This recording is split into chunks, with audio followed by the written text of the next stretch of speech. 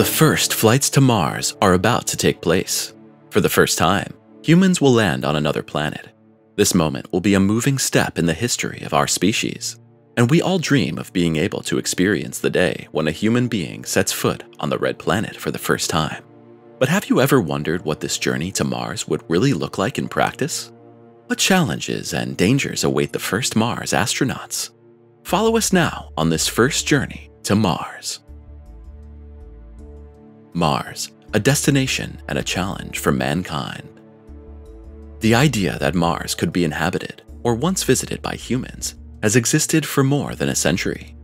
When the Italian astronomer Giovanni Schiaparelli discovered Earth-like structures on the surface of Mars in 1877, humans began to dream of this neighboring world. Mars is indeed our closest and the most Earth-like planetary neighbor. Only it provides a surface on which humans can land and survive for a period of time. Nevertheless, its gravity and thin atmosphere are a challenge that no one knows for sure today how long a human can withstand. It will be difficult to survive there, but it's not impossible. To best prepare humans for this step, NASA is initially planning a permanent settlement on the Moon. Only a few 100,000 kilometers from Earth, astronauts are to rehearse life in space. The Moon also offers very different gravity conditions, no protective atmosphere, and an environment that takes some getting used to for humans. Instead of a blue sky, trees, greenery, familiar urban structures, and sounds, space colonists will have to make do with wasteland, the absence of watercourses, birdsong, and the usual day and night times. All of this can be far more challenging for the organism and the psyche than most of us can imagine. Another aspect that can affect space settlers is the fact that they are alone in space in an environment that is actually not conducive to human life. On the Moon and Mars, people won't be able to move for a moment without protective, thick space suits and an artificial oxygen supply. Simply going for a walk is no more possible than a casual game of soccer or an outdoor barbecue. Lunar and Martian settlers will have to relocate their usual activities to specially protected living and working areas. In the process, people will initially have to live close together and share all major utility units. In addition to the constant threat from outside, experts fear that there could be a kind of space madness due to lack of space and cramped conditions. It's already clear that the first humans to fly to the Moon and Mars for extended periods of time will be hardcore professionals who are now going through years of preparation. In addition to the physical requirements, the possible candidates must have a healthy psyche and an iron will.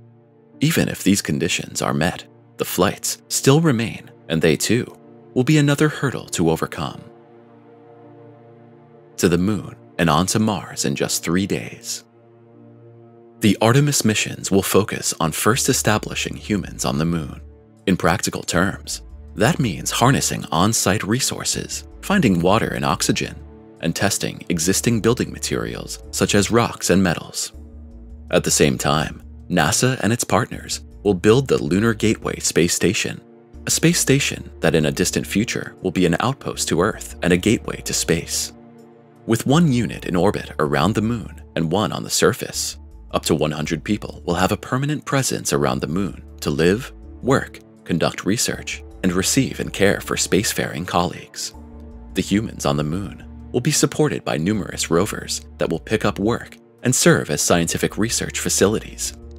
Already in the next years, the large-scale sending of material and flight machines on the Moon is planned. If these flights work out, the development of the Mars route is to start at the same time. NASA already has extensive experience about the best flight routes, optimal acceleration maneuvers, flight times, fuel calculations, and more due to the dispatch of numerous rovers to Mars. Spacecraft capable of carrying heavy equipment and humans to Mars present yet another task. But at NASA, engineers and scientists are optimistic that humanity will be ready to make the move to an interplanetary species in a few years. Who will land first, NASA or SPACEX? It's an exciting race to see who will put a human on Mars first. The US government space agency, NASA, or private space pioneer Elon Musk with SpaceX. Experts are betting on SpaceX. Elon Musk has simply shown more assertiveness and innovative spirit in the space sector over the past 20 years, and it's rumored in expert circles that NASA also dug out old plans to return to the moon from its drawers, only because the US entrepreneur Musk went ahead. With SpaceX and NASA already working together successfully now, a joint project or close collaboration between the two is most likely.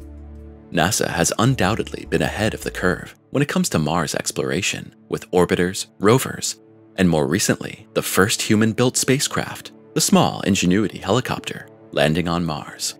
Although nations like Japan, China, India, and even the Arab Emirates are also sending probes to Mars, NASA is still leading the way, and everything we know about the red planet so far is thanks to NASA. While Musk is already planning to build a permanent human settlement and research facility on the surface of Mars, NASA has a plan to build an autonomous space station in Mars orbit for now. In a much more distant future, there could be a network of space stations orbiting other planets or even moons throughout the solar system. In these stations, humans would then explore celestial bodies at close range. NASA's Moon to Mars plan. NASA clearly says, we first establish our footprint on the moon, learn how to survive and build in the harsh environment of a lifeless world, and then send first humans to Mars. Before humans even arrive on Mars for the first time, there will be one or more resupply missions to ensure that everything the astronauts need to survive and return home is already in place. In practical terms, this means that the Artemis 10 mission will first approach the moon and then deliver a payload called Mars Cargo Stage 1 into orbit around the moon. Artemis 11 will deliver Mars Cargo Stage 2 into space. The cargo pieces sent ahead will arrive with a 25-ton Mars lander that contains propellant for the return launch, a power source for the crew, and mobility unit. The heavy equipment that will first land on Mars also includes an ascent vehicle that will be used to shuttle humans between the surface and the Mars Gateway in space. A transit habitat vehicle will serve as living quarters and a means of transportation. Strictly speaking, the astronauts' landing capsule on Mars will be converted into a rover and living quarters. Inside the spacious vehicle, the first 2 Mars astronauts will live and work for about 30 days, then return. Including flight time, these 2 Mars astronauts will have spent several months in weightlessness. Because doctors and scientists currently know too little about the long-term effects of space travel and stays on Mars, people are initially expected to stay there for a limited period of time. In the past, astronauts on the ISS have repeatedly experienced problems with disorientation and eye problems, despite strict precautions. In order not to lose muscle mass and strengthen bones in weightlessness, the space travelers have to follow strict sports programs. The situation on Mars and the moon is again quite different from that in space.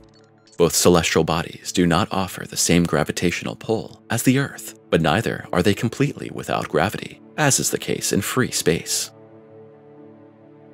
Mars landing, harder than expected. Mars has a very thin atmosphere, but it's still necessary to protect space capsules and material supplies with a heat shield. NASA safely wrapped its latest rover, Perseverance, and brought it to Mars suspended on parachutes. After breaking through the upper atmosphere, Perseverance touched down on the surface in a multi-step descent process. Gas jets made the final fine adjustments. It was truly a feat to safely set down the multi-million-dollar vehicle weighing tons on Mars, but the endeavor was a success.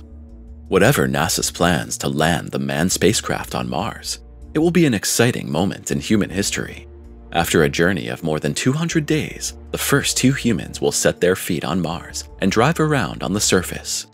It will be an uplifting feeling, and surely millions of people on Earth will watch this event with excitement. After the first 30 days, the humans will set off again, and a 403-day return flight then awaits them. Lonely in the darkness of space and weightlessness, the astronauts will have to endure a total of 650 days, or almost 2 years, under unusual conditions. A follow-up mission will take advantage of another favorable window in the constellation between Mars and Earth and send humans to Mars in a mission shortened by 200 days. Direct flights to Mars still pose a challenge. Some of the routes provide for acceleration maneuvers at Venus, while others may cover the distance more directly. For now, humanity still lacks technology that has propulsion systems that will help make the trip to Mars and back much faster and easier. NASA is working with the Defense Advanced Research Projects Agency on a next-generation spacecraft. The demonstration rocket of Agile Cislunar Operations, or DRACO for short, is expected to offer about 3 to 5 times greater efficiency thanks to a nuclear thermal rocket motor. In practice, this could reduce the transit time for a manned Mars mission from up to 8 months to just 45 days. The risk posed by radiation in space and the emotional toll on the first Mars pioneers could thus be significantly reduced. DRACO is expected to be operational in less than 5 years. This means that nuclear propulsion will most likely be available by the time the first humans actually leave for Mars. The landing of the Mars camper with the first astronauts is planned in a time window of about 10 years. We're already looking forward to sharing these unique events with you in the not-too-distant future. At the end of the video, tell us what you think about these space missions and whether you would also like to fly to Mars.